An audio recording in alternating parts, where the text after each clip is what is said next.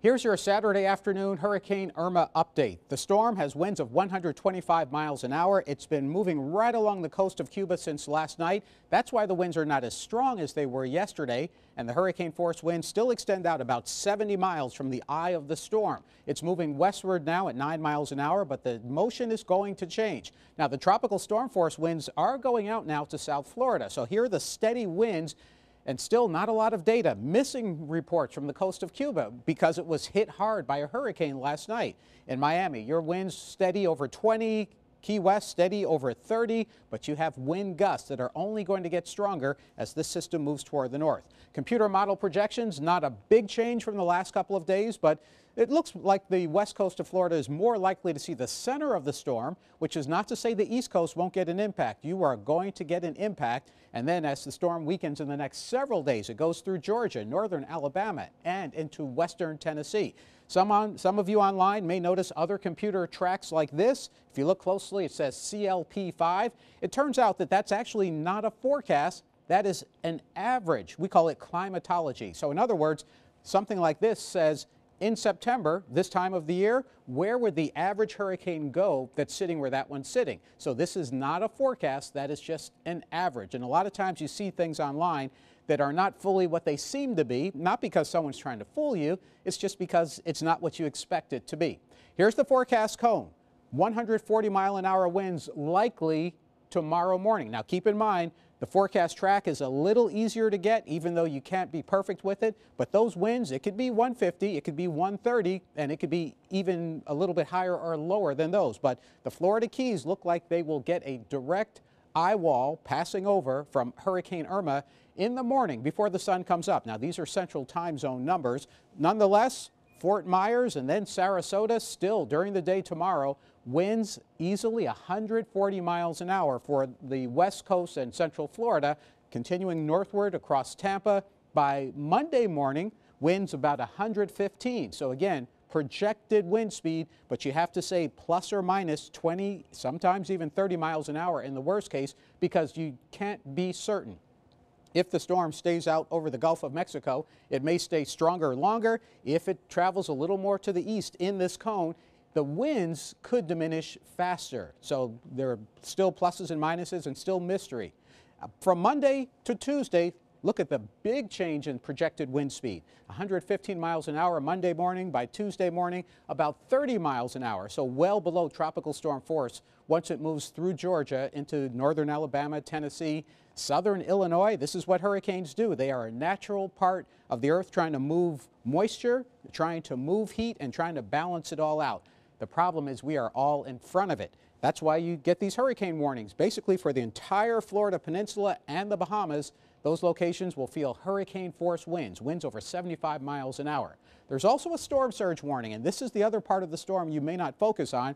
Regardless of where it goes, whether it's right on the west coast, central Florida, or even east coast, the winds are going to be blowing toward the land. Ahead of it, they'll be blowing to the east. Behind it, they'll be blowing to the west. That pushes water against the coast onshore and creates storm surge. And then you have to add in the rain. The rain falls, and if it's too much at once, you get flooding. So there's a flash flood watch for most of central Florida. These other counties may be added later. It all depends on where the rain bands will set up. And now for South Florida, you have a tornado watch. This is what hurricanes do. And part of the reason why you have the tornado watch already, even though the hurricane is well to your south, you have these feeder bands, the bands of rain and thunderstorms that move onshore. And when they do, they can create quick spin-ups and, of course, isolated tornadoes ahead of the storm, during the storm, and with the storm. So on the latest radar is located in Key West, so it doesn't show the full storm on the other side. It can't see that far out, but it's very clear to see the eye moving right along the coast of Cuba, wobbling a little bit back and forth. It is going to make that turn. A lot of people can't see how that's possible. I'll show you in a little bit. But in this forecast model, sometime tonight, tomorrow, it begins to make the turn. There is no clock time you can expect it to happen. To your eye, you won't notice it, but gradually it will happen. This is Sunday morning, 7:30 a.m. Florida Keys, look at the wind circulation counterclockwise. So again, the east coast of Florida, all during the day Sunday, gets that wind blowing onshore. The feeder bands coming in from the Atlantic Ocean. The west coast of Florida, to start off with, you have an offshore wind, which is good ahead of the storm. But in the forecast, as you look at this one computer model, taking it toward Tampa, taking it toward Sarasota, in the late day on Sunday, the west coast of Florida starts to get that south wind. So that's going to push water onshore. Feeder bands, they will circulate, go into the storm. And again, that eye wall, even though the computer projects it here, it could easily be over here. So don't let your guard down if you're on the east coast of Florida.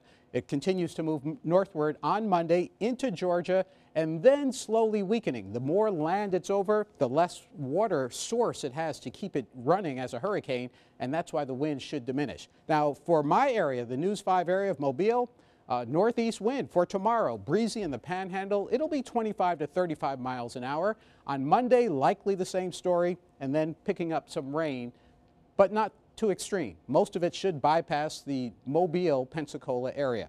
What about Jose? Well, here's good news. Finally, 2 bits of good news. Katia is done. Hurricane Jose is passing just north of those islands of the Caribbean. So this is a really good thing because that's a Category 4. It's powerful, heading to the northwest. It'll linger in the open Atlantic for a few days. So finally, the last thing to leave you with, why is this going to turn? Well, these clouds are in a region of low pressure. Ahead of it, high pressure. Behind it, high pressure. Low pressure likes to follow low pressure. But if you actually look at the winds, you'll note the winds coming out of the northwest across the southeastern U.S. So basically, it's going to hit wind that will eventually slow it and then turn it. For a while, it'll follow that trough of low pressure, but all of that's also going to shift in the next couple of days. So again, it's going to turn. I can't tell you exactly what time, how fast, how strong it will be when it happens, but that's what the scenario is going to be with Hurricane Irma. And then Jose, again, no issue for any islands in the near term. That's your update. Wherever you are, keep up with your local forecast, your local National Weather Service, your local broadcasters, whoever you trust, and most importantly, have a plan and stay safe. I'm Chief Meteorologist Alan Seals.